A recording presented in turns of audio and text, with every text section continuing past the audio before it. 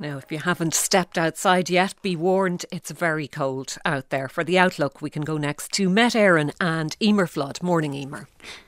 Thank you very much and good morning from Glasnevin. Yes, it is going to be generally cold this week, but it's not looking so bad today and tomorrow, with a good deal of dry and bright weather before becoming more unsettled later in the week. As you said, it is a cold start this morning with some frost in places that will soon clear. There are scattered showers as well over Ulster and a few in some western coastal counties today, and the odd hail showers also possible.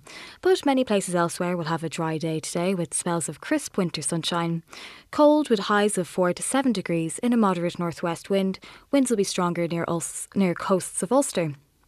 Tonight will be cold and clear with a widespread frost and some icy patches developing as temperatures fall to between 0 and -3 degrees.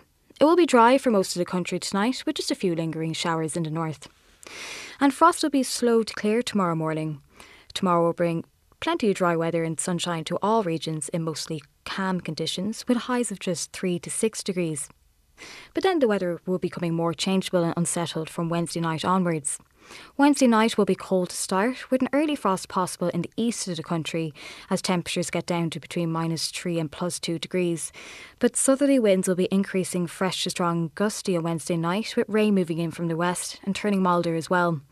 So it's going to be wet and windy to start on Thursday, with rain clearing eastwards to widespread showers. Showers of rain, hail and sleet will follow, and these showers will be becoming increasingly heavy through the day with a risk of thunderstorms. But some bright or sunny periods as well in between those showers.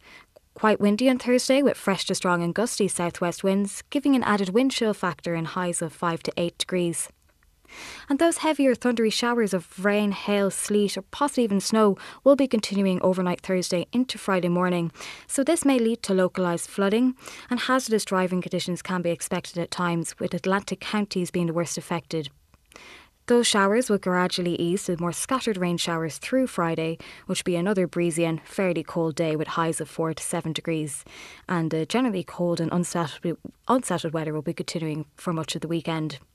But to recap for today, cold with plenty of dry and bright weather, although scattered showers will affect the north and west. And that's your latest forecast. Good morning.